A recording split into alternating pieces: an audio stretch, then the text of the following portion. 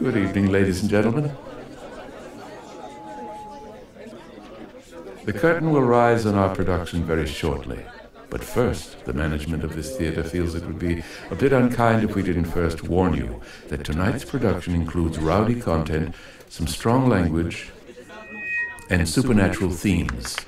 There's also the depiction of the imbibing of strong spirits. All ages will require adult or guardian supervision.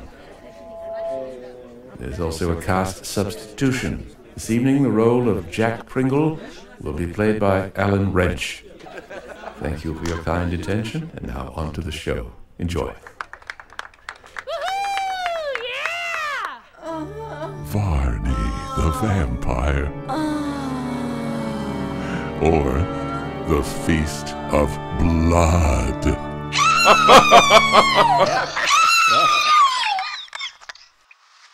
Written by Thomas Peckett Prest. Sometimes attributed also to James Malcolm Rymer. Told to you by Edward E. French. Chapter 15. The Old Admiral and His Servant. The communication from the landlord of the Nelson's Arms. While those matters of most grave and serious import were going on at the Hall, while each day, and almost each hour in each day, was producing more and more conclusive evidence upon a matter which at first had seemed too monstrous to be at all credited, it may well be supposed what a wonderful sensation was produced among the gossip-mongers of the neighborhood by the exaggerated reports that had reached them. The servants who had left the hall on no other account, as they declared, but sheer fright at the awful visits of the vampire, spread the news far and wide, so that in the adjoining villages and market towns, the vampire of Bannerworth Hall became quite a staple article of conversation. Such a positive godsend for the lovers of the marvelous had not appeared in the countryside within the memory of that sapient individual, the oldest inhabitant. And, moreover, there was one thing which staggered some people of better education and maturer judgments, and that was that the more they took pains to inquire into the matter, in order, if possible, to put an end to what they considered a gross lie from the commencement, the more evidence they found to stagger their own senses upon the subject. Everywhere, then, in every house, public as well as private, something was being continually said of the vampire. Nursery maids began to think a vampire vastly superior to Old Scratch and Old Bogey as a means of terrifying their infant charges into quietness, if not to sleep, till they themselves became too much afraid upon the subject to mention it. But nowhere was gossiping carried on upon the subject with more systematic fervor than at an inn called the Nelson's Arms, which was in the high street of the nearest market town to the Hall. There it seemed as if the lovers of the horrible made a point of holding their headquarters, and so thirsty did the numerous discussions make the guests that the landlord was heard to declare that he, from his heart, really considered a vampire as very nearly equal to a contested election. It was towards the evening of the same day that Marchdale and Henry made their visit to Sir Francis Varney that a post-chaise drew up to the inn we have mentioned. In the vehicle were two persons of exceedingly dissimilar appearance and general aspect. One of these people was a man who seemed fast verging upon 70 years of age, although from his still ruddy and embrowned complexion and stentorian voice, it was quite evident he intended yet to keep time at arm's length for many years to come.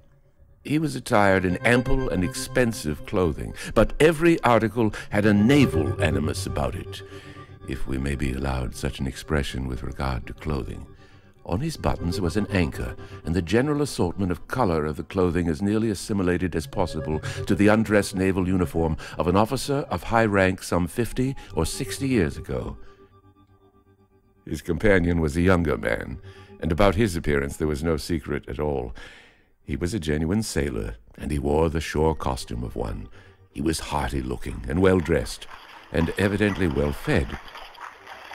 As the chaise drove up to the door of the inn, this man made an observation to the other to the following effect. Ahoy! "Well, you lover, what now?" cried the other. They called this the Nelson's Arms, and you know, shiver me, that for the best half of his life he had but one. "Damn you!" was the only rejoinder he got for his observation, but with that he seemed very well satisfied. Heave to. He then shouted to the postilion, who was about to drive the chaise into the yard. Heave to, you lubberly son of a gun. We don't want to go into dock. "Ah!" said the old man. "Let's get out, Jack. This is the port. And you hear? And be cursed to you, let's have no swearing, damn you, nor bad language, you lazy swab," Aye, aye. cried Jack.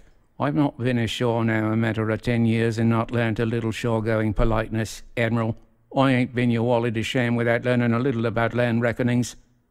Nobody would take me for a sailor now, I'm thinking, Admiral. "Hold your noise!" Aye, aye, sir. Jack, as he was called, bundled out of the chaise when the door was opened with a movement so closely resembling what would have ensued had he been dragged out by the collar that one was tempted almost to believe that such a feat must have been accomplished all at once by some invisible agency.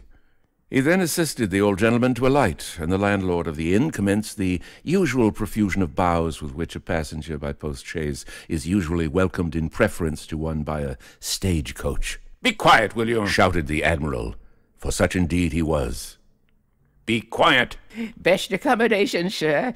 Good wine, well-aired beds, good attendance, fine... They lay there, said Jack, and he gave the landlord what no doubt he considered a gentle admonition, but which consisted of such a dig in the ribs that he made as many evolutions as the clown in a pantomime when he vociferates hot codlings. "Now, Jack, where's the sailing instructions?" said his master. Yes, sir. In the locker. Said Jack, as he took from his pocket a letter which he handed to the Admiral. Won't you step in, sir? Said the landlord, who had begun now to recover a little from the dig in the ribs. "What's the use of coming into harbour and paying harbour dues and all that sort of thing till we know if it's the right, you lubber, eh?" No, oh dear me, sir. Of course.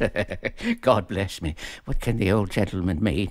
The Admiral opened the letter and read, "If you stop at the Nelson's Arms at Etoxeter, you will hear of me, and I can be sent for when I will tell you more.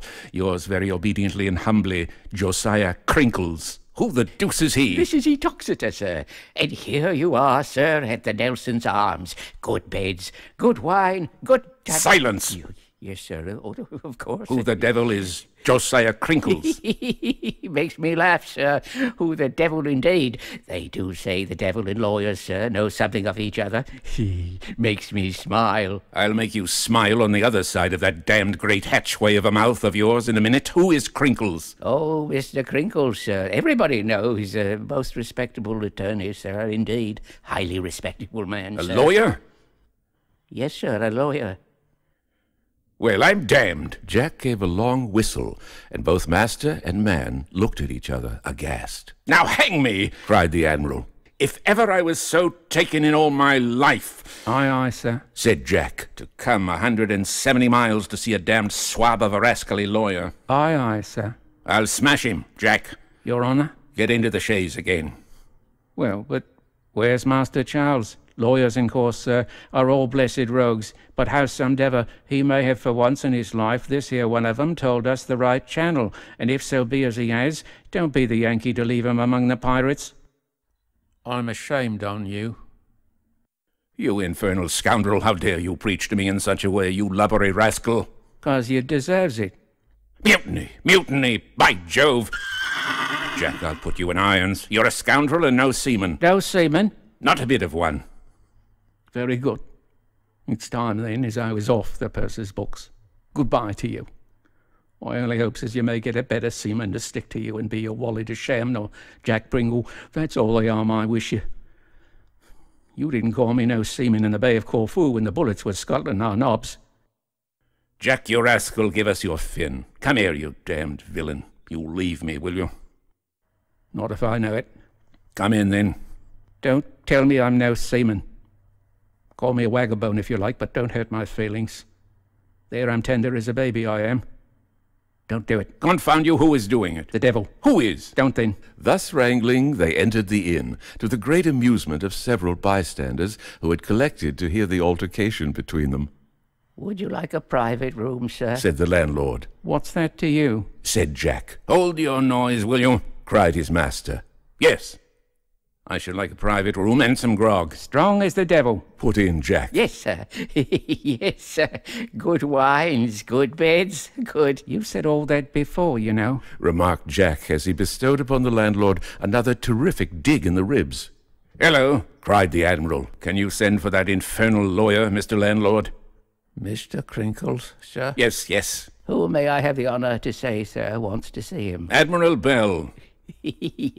Certainly, Admiral, certainly. You'll find him a very conversible, nice, gentlemanly little man, sir. And tell him as Jack Pringle is here too. Oh, yes, yes. Of course, said the landlord, who was in such a state of confusion from the digs in the ribs he had received and the noise his guests had already made in his house that, had he been suddenly put upon his oath, he would scarcely have liked to say which was the master and which was the man. The idea now, Jack, said the Admiral, of coming all this way to see a lawyer. Aye, aye, sir. If he'd said he was a lawyer, we would have known what to do. But it's a take-in, Jack. So I think. Howsomedever we'll serve him out when we catch him, you know. Good. So we will. And then again, he may know something about Master Charles, sir, you know. Lord love him. Don't you remember when he came aboard to see you once at Portsmouth? I do indeed. And how he said he hated the French, and quite a baby, too. What perseverance and sense. Uncle, he says to you, when I'm a big man, I'll go in a ship and fight all the French in a heap, says he. And beat him, too, my boy, says you, 'cause you thought he'd forgot that. And then he says, what's the use of saying that, stupid? Don't we always beat 'em? The Admiral laughed and rubbed his hands as he cried aloud. I remember, Jack. I remember him. I was stupid to make such a remark. I know, you was a damned old fool, I thought you. Come. Hello there. Well then, what do you call me no seaman for? Why, Jack, you bear malice like a marine. There you go again. Goodbye. Do you remember when we were yard-arm to yard-arm with those 2 Yankee frigates and took 'em both? You didn't call me a marine then, when our scuppers were running with blood. Was I a seaman then? You were, Jack. You were. And you saved my life. I didn't. You did. I say I didn't. It was a marlin spike. But I say you did, you rascally scoundrel. I say you did, and I won't be contradicted in my own ship. Call this your ship? No! Damn it, I said...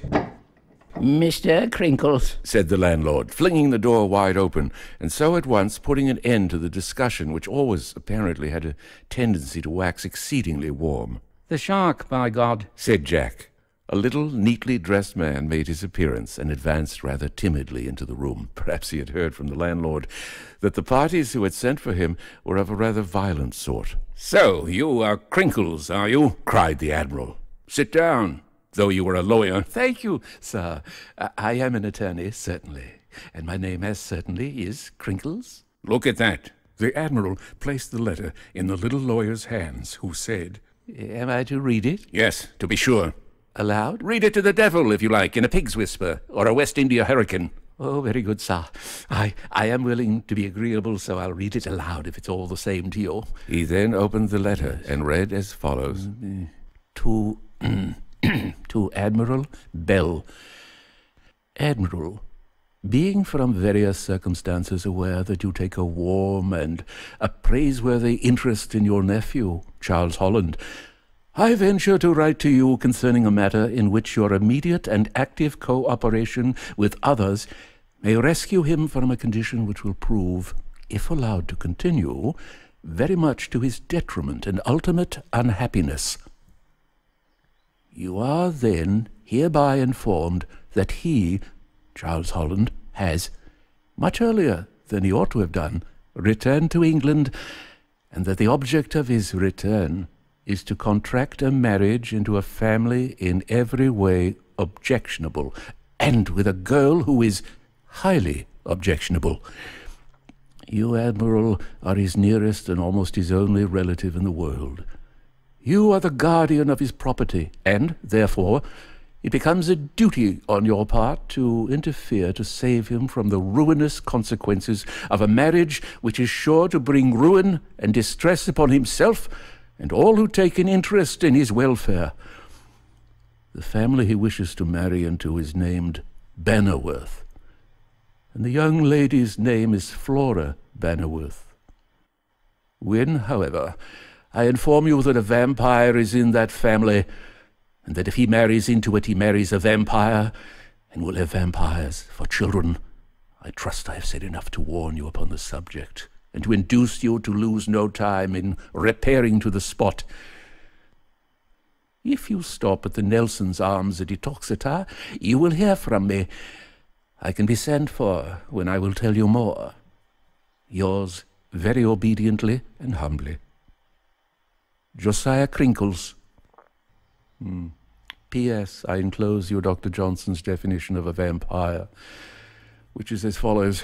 Vampire, a German bloodsucker, by which you may perceive how many vampires, from time immemorial, must have been well entertained at the expense of John Bull at the court of St. James, where no thing hardly is to be met with but German bloodsuckers. The lawyer ceased to read, and the amazed look with which he glanced at the face of Admiral Bell would, under any other circumstances, have much amused him.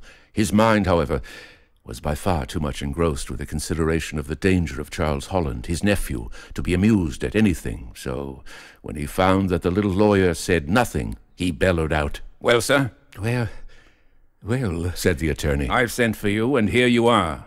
And here I am, and here's Jack Pringle. What have you got to say? Just this much, said Mr. Crinkles, recovering himself a little. Just this much, sir. I never saw that letter before in all my life. You never saw it? Never? Didn't you write it? On my solemn word of honor, sir, I did not. Jack Pringle whistled, and the Admiral looked puzzled. Like the Admiral in the song, too, he grew paler, and then Mr. Crinkles added, Who has forged my name to a letter such as this? I cannot imagine. As for writing to you, sir, I never heard of your existence, except publicly as one of those gallant officers who have spent a long life in nobly fighting their country's battles, and who are entitled to the admiration and the applause of every Englishman. Jack and the Admiral looked at each other in amazement, and then the latter exclaimed, What? This from a lawyer? A lawyer, sir, said Crinkles, may know how to appreciate the deeds of gallant men, although he may not be able to imitate them. That letter, sir, is a forgery. And I now leave you only much gratified at the incident which has procured me the honor of an interview with a gentleman whose name will live in the history of his country. Good day, sir. Good day. No, I'm damned if you're going like that, said Jack, as he sprang to the door and put his back against it. You shall take a glass with me in honour of the wooden walls of old England. Damn if you was 20 lawyers. That's right, Jack. Come, Mr. Crinkles. I think for your sake there may be 2 decent lawyers in the world, and you one of them. We must have a bottle of the best wine the ship, the house, can afford together. If it is your command, Admiral, I obey with pleasure. And although I assure you on my honour I did not write that letter, yet some of the matters mentioned in it are so generally notorious here that I can afford you information concerning them. Can you? I regret to say I can, for I respect the parties. Sit down, then. Sit down, Jack. Run to the steward's room and get the wine. We will go into it now, starboard and larboard. Who the deuce could have written that letter? I have not the least idea, sir. Well, never mind. It has brought me here. That's something, so I won't grumble much at it. I didn't know my nephew was in England, and I dare say he didn't know I was, but here we both are, and I won't rest till I've seen him and ascertained how the... what's its name? The vampire. Ah! The vampire. Shiver my timbers, said Jack Pringle, who now brought in some wine, much against the remonstrances of the waiters of the establishment, who considered that he was treading upon their vested interests by doing so. Shiver my timbers if I knows what a vampire is, unless he's some distant relation to Davy Jones. Hold your ignorant tongue. Nobody wants you to make a remark, you great lubber. Very good, said Jack, and he sat down the wine on the table, and then retired to the other end of the room, remarking to himself that he was not called a great lubber on a certain occasion when bullets were scuttling their knobs, and they were yard-arm and yard-arm with God knows who. Now, Mr. Lawyer, said Admiral Bell, who had about him a large share of the habits of a rough sailor. Now, Mr. Lawyer, here is a glass first to our better acquaintance. For damn if I don't like you. You are very good, sir. Not at all. There was a time when I'd just as soon have thought of asking a young shark to supper with me in my own cabin as a lawyer. But I begin to see that there may be such a thing as a decent good sort of fellow seen in the law. So here's good luck to you, and you shall never want a friend or a bottle while Admiral Bell has a shot in the locker. gammon, said Jack. Damn you! What do you mean by that? Roared the Admiral in a furious tone. I wasn't speaking to you. Shouted Jack, about 2 octaves higher. It's 2 boys in the street as is pretending they're going to fight, and I know damn well they won't. Hold your noise! I'm coming. I wasn't told to hold my noise when our knobs were being scuttled off Beirut. Never mind him, Mr. Lawyer, added the Admiral. He don't know what he's talking about. Never mind him. You go on and tell me all you know about the vampire. Ah, I always forget the name of strange fish. I suppose, after all, it's something of the mermaid order. That I cannot say, sir, but certainly the story, in all its painful particulars, has made a great sensation all over the country. Indeed. Yes, sir. You shall hear how it occurred. It appears that one night, Miss Flora Bannerworth, a young lady of great beauty, and respected and admired by all who knew her, was visited by a strange being who came in at the window. My eye, said Jack. It weren't me. I wish it had been. So petrified by fear was she that she had only time to creep half out of the bed and to utter one cry of alarm when the strange visitor seized her in his grasp. Damn my pigtail, said Jack. What a squall there must have been, to be sure.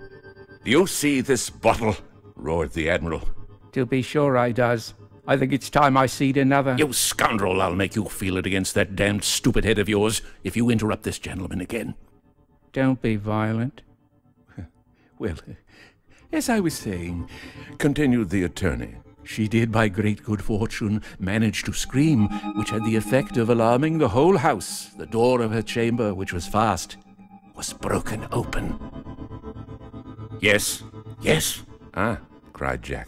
You may imagine the horror and the consternation of those who entered the room to find her in the grasp of a fiend-like figure whose teeth were fastened on her neck and who was actually draining her veins of blood. The devil! Before anyone could lay hands sufficiently upon the figure to detain it, it had fled precipitately from its dreadful repast. Shots were fired after it, in vain. And they let it go? They followed it, I understand, as well as they were able, and saw it scale the garden wall of the premises. There it escaped, leaving, as you may well imagine, on all their minds, a sensation of horror difficult to describe. Well, I never did hear anything the equal of that. Jack, what do you think of it? I haven't begun to think yet, said Jack. But what about my nephew, Charles? Of him I know nothing. Nothing? Not a word, Admiral. I was not aware you had a nephew, or that any gentleman bearing that, or any other relationship to you had any sort of connection with these mysterious and most unaccountable circumstances. I tell you all I have gathered from common report about this vampire business. Further, I know not, I assure you. Well, a man can't tell what he don't know. It puzzles me to think who could possibly have written me this letter. That I am completely at a loss to imagine. I assure you, my gallant sir, that I am much hurt at the circumstance of anyone using my name in such a way. But, nevertheless, as you are here, permit me to say that it will be my pride, my pleasure, and the boast of the remainder of my existence to be of some service to so gallant a defender of my country, and one whose name, along with the memory of his deeds, is engraved upon the heart of every Briton. Quite equal to a book he talks, said Jack. I never could read one myself on account of not knowing how, but I've heard 'em read, and that's just the sort of incomprehensible gammon. We don't want any of your ignorant remarks, said the Admiral. So you be quiet. Aye, aye, sir.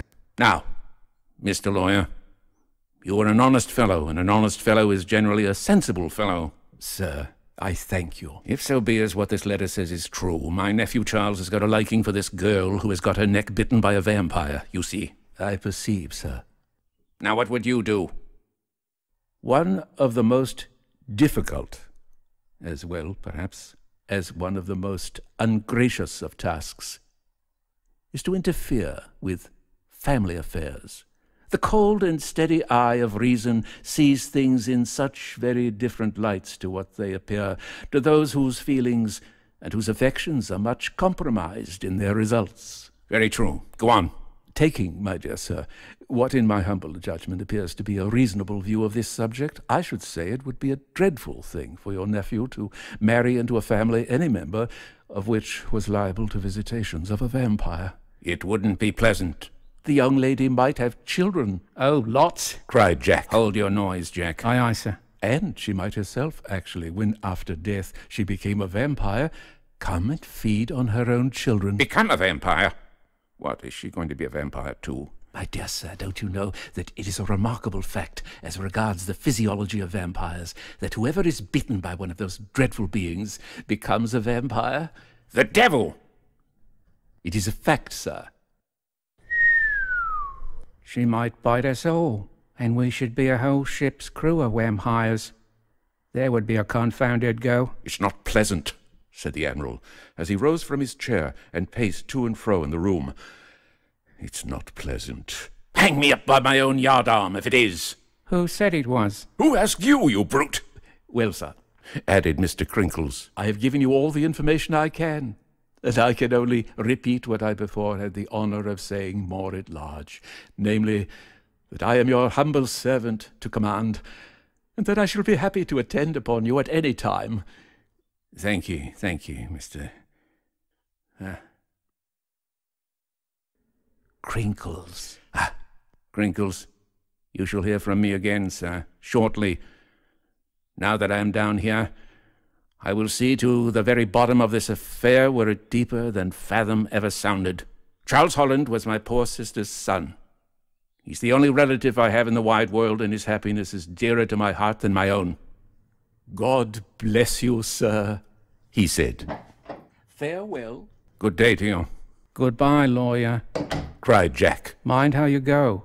Damn me if you don't seem a decent sort of fellow, and after all, you may give the devil a clear berth and get into heaven's straits with a flowing sheet, provided as you don't, towards the end of the voyage, make any lubbery blunders. The old Admiral threw himself into a chair with a deep sigh. Jack, Said he, aye, sir. What's to be done now? Jack opened the window to discharge the superfluous moisture from an enormous quid he had indulged himself with while the lawyer was telling about the vampire. And then turning his face towards his master, he said, Do? What shall we do? Why, go at once and find out Charles, our nevy, and ask him all about it.